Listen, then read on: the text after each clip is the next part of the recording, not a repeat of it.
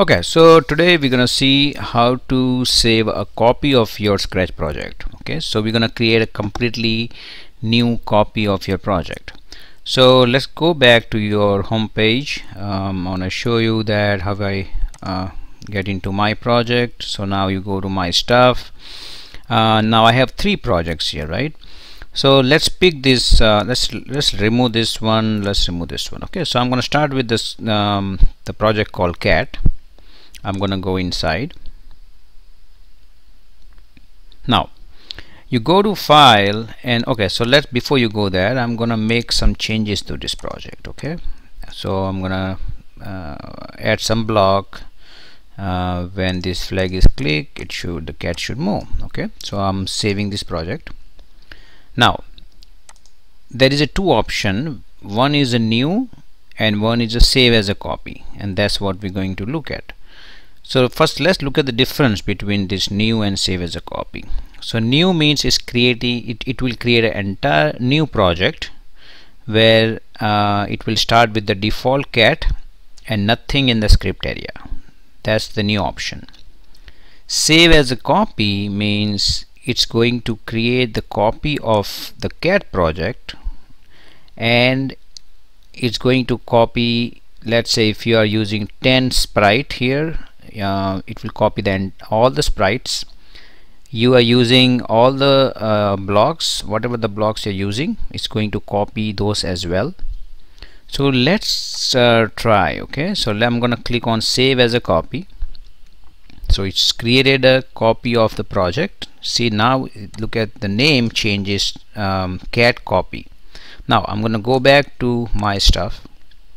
As you can see, right, so we started with the cat project, we created save as a copy, created a copy.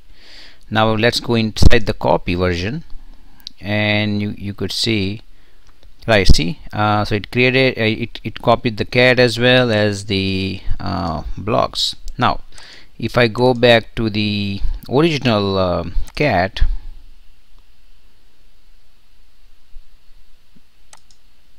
now I'm on the cat project and I am making some changes. Okay, now after I make some change, I saved the project.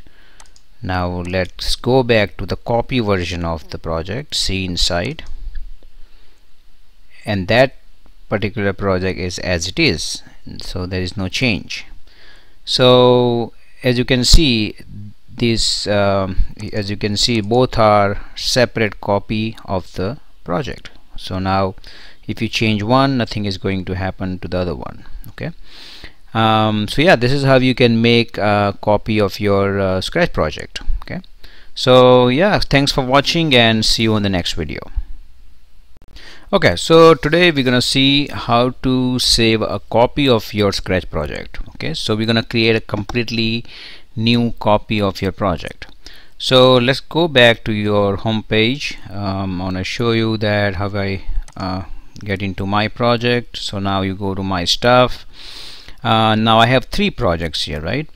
So let's pick this. Let's remove this one. Let's remove this one. Okay, so I'm gonna start with this the project called cat. I'm gonna go inside. Now you go to file and okay, so before you go there, I'm gonna make some changes to this project. Okay, so I'm gonna add some block. When this flag is clicked, the cat should move. Okay, so I'm saving this project. Now there is a two option. One is a new and one is a save as a copy, and that's what we're going to look at. So first let's look at the difference between this new and save as a copy. So new means it will create an entire new project where it will start with the default cat and nothing in the script area. That's the new option. Save as a copy means it's going to create the copy of the cat project, and it's going to copy, let's say if you are using 10 sprite here, it will copy then all the sprites. You are using all the blocks, whatever the blocks you're using, it's going to copy those as well. So let's try. Okay, so I'm gonna click on save as a copy.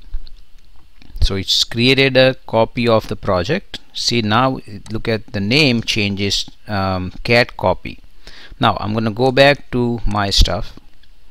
As you can see, right, so we started with the cat project, we created save as a copy, created a copy.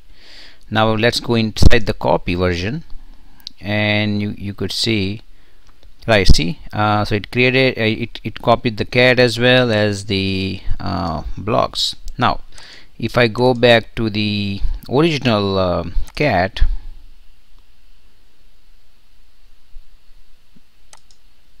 now I'm on the cat project and I am making some changes. Okay, now after I make some change, I saved the project. Now let's go back to the copy version of the project, see inside, and that particular project is as it is, so there is no change.